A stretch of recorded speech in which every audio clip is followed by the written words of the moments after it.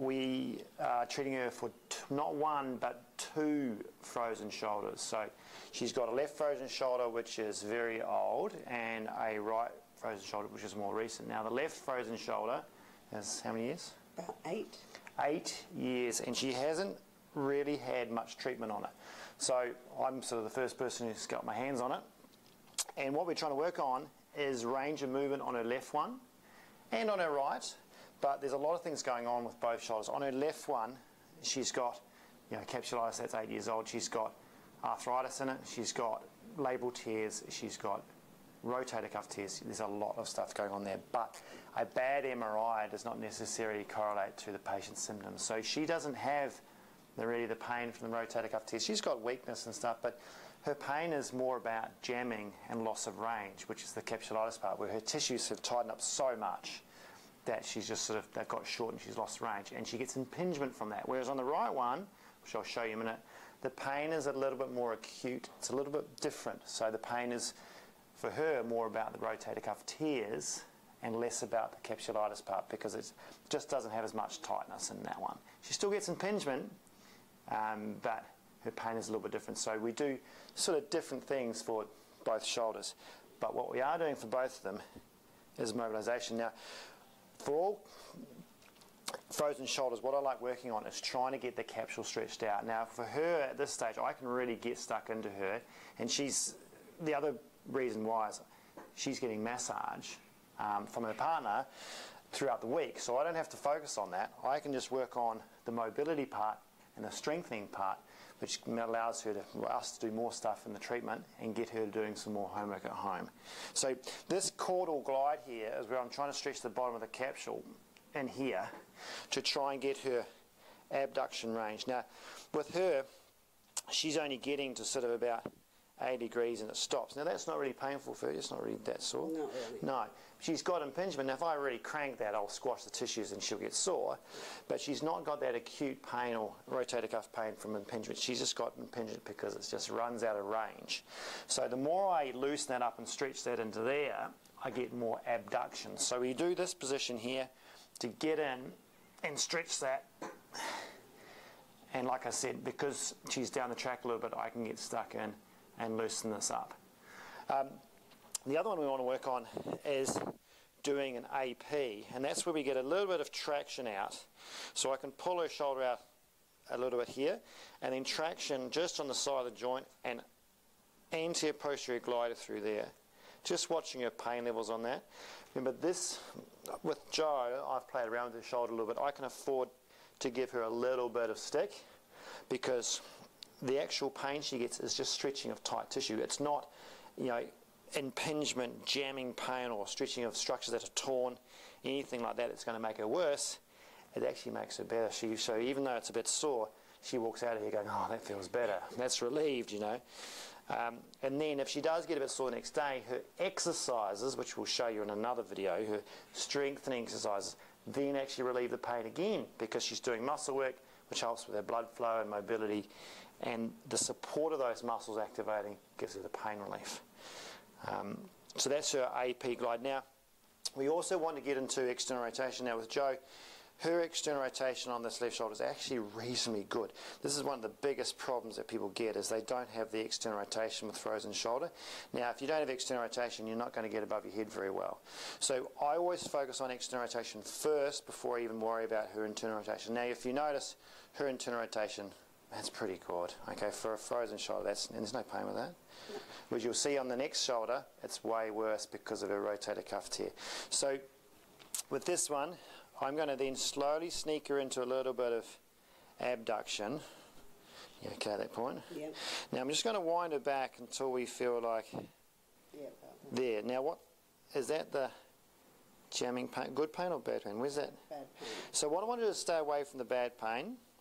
Okay, because there's no point doing that. Then I get to that point and I'm going to glide her at that point. So we're trying to maximise how much capsular stretch and mobility I can get through that joint. And it's almost like I'm sort of trying to get that joint pushed back in the sock a little bit more. I find with a lot of shoulders, not just frozen shoulders, is the ball moves anteriorly, especially with dislocated shoulders, and they lose that ability to go backwards. Now, if they don't have that ability to go backwards, they can't get above their head. So we try and stretch that way, sitting at maximal range before bad pain. So when I do that, what's the pain? What's that feel like? That's good. That's good. And that's that nice, good, that's relieving pain, which is what we just play with and make sure we don't tip over the edge and go and push it too hard with this. So moving into there. Now, the other thing I can do is that way, so that you can loosen up that way, and then I can move her into this position here where I can load her up and then wind her backwards into there. Now, you'll find that when people there's the catch there, I can feel that little resistance there. If I then AP her, I can get a little bit more range. So I can actually get her externally rotating with less pain. I've just got to watch out how much abduction I do. Now, that gets a little bit tricky. So to make that a little bit easier on me and Joe, we use a seat belt. Now, when you use a seat belt, if you shuffle this way for me, Joe, you're going to have to pad her out because the belt pressure is just going to be too much. Now, the trick is make sure the belt is not on her front of her shoulder, it's on her arm, because otherwise you're not going to be able to drag it into a posterior direction. So it can't be too far up under here, otherwise there's no point in that. It needs to be actually on the arm, but not too far down the arm. So it's right on the edge there. And the beauty about this is I can just gauge that AP glide with my foot now, almost like my foot on the accelerator, if you like. And then I've blocked her here. So I can work out how much abduction I need to do here. Saves my hands a bit. And I can wind up here and I can check that you okay with that? Now here, then I can play with this. I don't have to worry about the AP. I can just work out how much pressure I need there. So I've got a constant AP glide, and then I can move. The mobilisation is getting into her lateral rotation. And of course you can do this with internal rotation as well, like we'll show you with the right shoulder. And that just gives her a bit of security. It's quite nice, that sort of feeling. Just make sure you're not going through too much range because you'll get a bit of a burn on the belt. You feeling right there? Yeah. And this gives one mobility, gives her body experience of going backwards, gets that whole movement patterning better, so she's accessing more range, those tissues, without having to do it herself. Therefore, when she starts doing her strengthening work, she's got a better ability at it. She does better at her strengthening. If she does better at her strengthening, she's going to get more long-term results and improvements in that shoulder. You okay with that? Yeah. So like I said, this shoulder is more about mobility. This shoulder is more about pain. Okay, so she struggles with some strengthening work on this one and more mobility work on this one, but they're both frozen shoulders. They're almost on the scans, they're exactly the same. It's just this one's fresher, if you like. Okay, and then the last one we do is flexion. So we do an AP glide and flexion. Now, sometimes this is really hard. If you've got someone who's got frozen shoulder and they're very acute, they just can't go any further. At least with Joe, I can get her here because she's so far down the track. In the acute phases, it's difficult because you can't really get the drive in there. Now, not saying you don't do physio in the early stages of frozen shoulder, but it is a lot easier when they are in the thawing phase to get stuck in. Okay, so you may find that you're better with the physio in the thawing phase. Doesn't mean you can't start it in the freezing phase. It's just that you have to go quite careful with it, and you may see them less frequently because they've just got to wait it out and there's a bit of time going on there. You okay with that? Yeah. Yep. So again, what I'm doing, traction, AP glide, making sure I don't jam that shoulder, watch what she's doing, move her into flexion. It may look like I'm putting a lot of pressure through it. I'm not. I'm just getting my body on there to lock her in and control that. And when I lock her in like that and get all my sort of contact around there, she feels more secure. She relaxes. Because I don't want her fighting me, but at the same time I don't want to be loading her up and pushing her too hard. Okay, so this is going to get her flexion. So as she goes into flexion, I'm posterior gliding, a little bit of traction, a little bit of moving out laterally as she goes through. I'm not too concerned that she's going to an internal rotation at this point, because that's sort of what you do when you do abduction.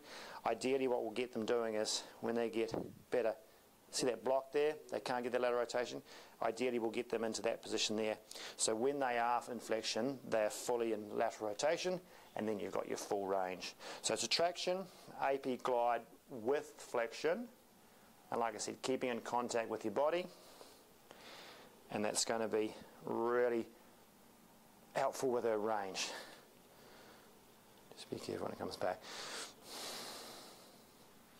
And you're only going to make little gains, but little gains are huge in with frozen shoulders. You know, especially for a patient. You know, you might like for a therapist, you might go, "Oh, it's only a little bit of gain." They go, "Oh my God, this is so amazing," because it's so much different than what they've had because they have it constantly day to day. So if you shuffle that way for me, Joe. Now the right shoulder. With the right shoulder, you'll notice the difference. Like I said, MRIs look the same. Look at that internal rotation. So that's that's just blocking. That's as far as she sort of wants to go. Now, what pain do you feel that? Where do you feel that? Up here. Okay, so she's got a sort of referred pain. When they say it's sort of down the deltoid, this is this rotator cuff impingement, sending pain down, referred pain into that sort of region there. Where her other one was bang right up in there, where she just gets jamming into the shoulder joint. So with this one, you'll see she's got way better lateral rotation, way better flexion, but her internal rotation is a bit poor through here.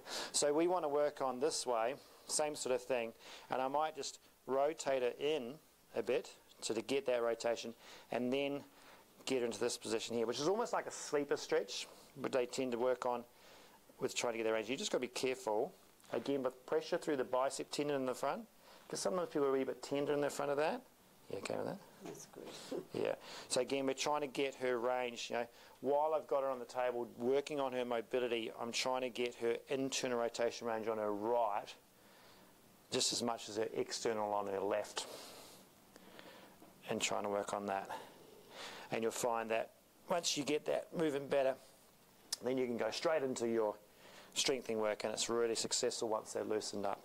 And she's going to have a massage in a couple of days, which will be really helpful to try and relieve it again. If it tightens up, especially after a bit of treatment the next day, 24 hours, 48 hours, and then a bit of rehab, she might tighten up again. The massage will relieve it, keeps her going, keeps her on board, keeps her pushing forward. Because these things, as much as you loosen them up, they want to recoil. You know, it's like a wound up spring. You know, you've got to keep trying to stretch it out, and eventually it'll get there. So just to recap, remember, she's through her thawing phase on both of them. Okay, she's through that. She's way past it. She's 2 or 3 years here, 8 years here. She's past the thawing phase. So I can push her hard. It's a little bit different than a normal acute frozen shoulder, but I'm just trying to show you the range of movement differences and what can happen if you don't sort it out. Now, this is the reason why we get people into physio for frozen shoulders. Otherwise, it stays bad for ages. And she just has pain every day. And so we're trying to get her out of that. So let's have a look at that range of movement. So, Joe, let me get that bed down. If you have a stand again. So, you know, the other interesting thing was when I first treated Jo, she could, you know, hardly move her hands, and she came in one day and said, "Oh, I can put my hands on my hips now." And it's like that. Now, it's simple things like that that make a world of difference for these patients, because if you look at that move and do that again, it's abduction.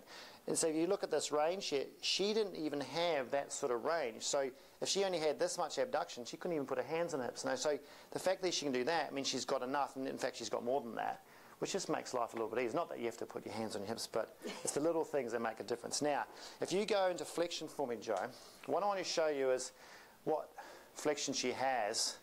And at that point, she's sitting around about 150, 160 degrees, and looks pretty similar. The difference is, if she pushes this one, push this harder, what pain do you feel there? Up here. Okay, so it's that downwards, and push this one harder. Where's that pain? It's sort of inside. Okay, so this is the capsular jamming, and this is the impingement rotator cuff stuff. Now, that's more apparent when she comes into abduction. Now, if you go out into abduction with the right one, just the right one. Show me what you got there. And that's sort of as far as she goes. So she's sitting a lot less at abduction, which is normal for impingement. Now, if you push that, where's the pain? Go again. Oh, keep pushing. Yep. It's down.